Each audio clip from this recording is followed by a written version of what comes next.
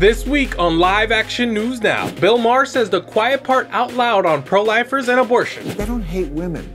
They think it's murder. And it kind of is. Awkward. Plus, is killing preborn children a woman's most fundamental right? Vice President Kamala Harris thinks so. Then Joe Scarborough thinks pro-lifers are just a bunch of old white fat men. And finally, a mile marker on the Pennsylvania Turnpike has new meaning for a couple after they get an unexpected surprise. Live Action Nation, let's go.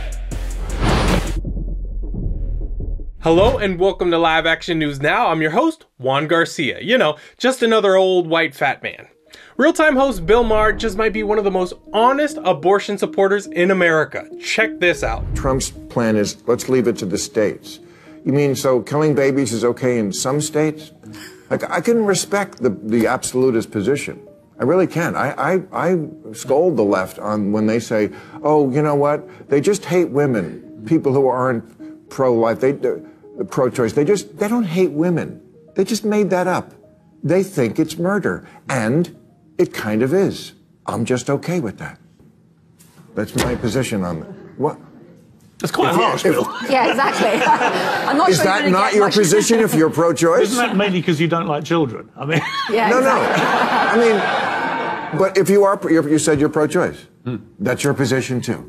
Yikes. That was Piers Morgan feeling the heat as Maher reveals he supports abortion as a means of population control and bluntly states what abortion stands for. My brother Piers, just affirm life and you never ever have to go through that again. The HBO host went after Republicans, more specifically Trump, for contradictory statements made about abortion in recent months. Then Maher slammed the left for mischaracterizing their own position. But there's one group he says he gets. The reason Maher has respect for the 100% pro-life without exceptions position is that it's the only way to be truly pro-life. One can't be sort of anti-abortion. Abortion is either wrong or isn't. There is no middle ground. If you believe there's a middle ground, you support abortion, which guess what? Isn't pro-life. Now, as a part of her nationwide abortion tour, Vice President Kamala Harris made a stop in Tucson, Arizona, where she called abortion a woman's most fundamental right. She claimed that when the Supreme Court overturned Roe v. Wade, it took, quote, a constitutional right from the people of America, from the women of America. But in reality, the Dobbs decision stated that the killing of preborn children had never been a legitimate constitutional right to begin with. The big thing everyone needs to know is this: abortion is already unconstitutional according to the 14th Amendment. The 14th Amendment states that no state shall deprive any person of life without due process. My boy Josh Craddock does an amazing job of breaking all that down right here. Calling this act a woman's fundamental right is offensive, degrading, and dishonest. The right to an abortion is more fundamental to a woman than her own right to life? Crazy. Or the right to vote, the right to work, or the right to not be abused or killed? Let's keep it moving. Now this. You look and you see the radicalism, I'll just say it, of these old white fat men in Mississippi or somewhere else that are driving women out of medical care. So let's look at a few pics of the old white fat men leading the pro-life movement right now. Lila Rose, old white fat man. Christina Bennett, old white fat man. Sammy Parker, you guessed it, old white fat man. Then there's Ben Watson, Brian Baumberger, Liz Wheeler, Allie Beth Stuckey, Alveda King, Alex Clark, you name it. The sad part is that I too actually identify as an old white fat man from Mississippi. Guilty. Okay, this is a completely inaccurate and biased assessment of the pro-life movement in the United States. Gallup polling shows that in 2023, 45% of women believe abortion should be legal under only certain circumstances. The same is true of 59% of men. Just analyzing the pro-life leaders in America makes it clear. Most pro-life organizations in the nation are run by women, many of them young women, like Live Action's fearless leader Lila Rose. The truth is, the landscape is changing. Abortion is being exposed for the horrific act of killing that it is. And with education and knowledge, more Americans will be pro-life. And eventually, abortion will be unthinkable. Planned Parenthood abortions have now reached nearly 400,000, climbing by almost 20,000 in the past reported year alone. The Abortion Corporation's report indicates that while abortions increase, clients decrease, and taxpayer funding hit nearly $700 million.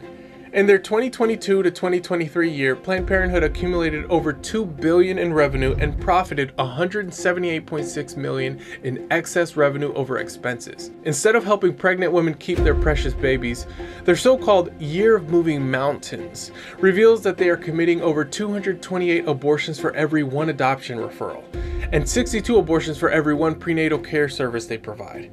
As a corporation, Planned Parenthood killed an average of 1,076 preborn babies every day, nearly 45 every hour, and 1 in every 80 seconds. Again, that's 2022 to 2023, all while raking in over $1.9 million from US taxpayers every day, and servicing fewer clients with decreasing legitimate health services. Nearly 70% of Planned Parenthood abortions are now committed using deadly chemical abortion pills, according to a recent statement from the Abortion Corporation's president. Utilizing this percentage, it is plausible that 262,000 children were killed by chemical abortion at Planned Parenthood in 2022 alone. With the abortion lobby increasingly pushing for at-home abortion, women are also reporting disturbing stories of shaking, sweating, vomiting, hemorrhaging, passing massive blood clots, bleeding for weeks to months on end, and more. All after being told by the abortion industry's media friends to expect something similar to a period. Beyond this, women have ended up hospitalized, needing transfusions, some even suffering from potentially lethal infections like sepsis. Women deserve to know the truth about the dangers of the abortion pill. And the abortion industry cannot be trusted to tell the truth when their business profit is on the line. And finally, Nick and Sarah Holmes gave birth to their daughter, Lottie, on mile marker 18.1 last month, according to a press release from the Turnpike.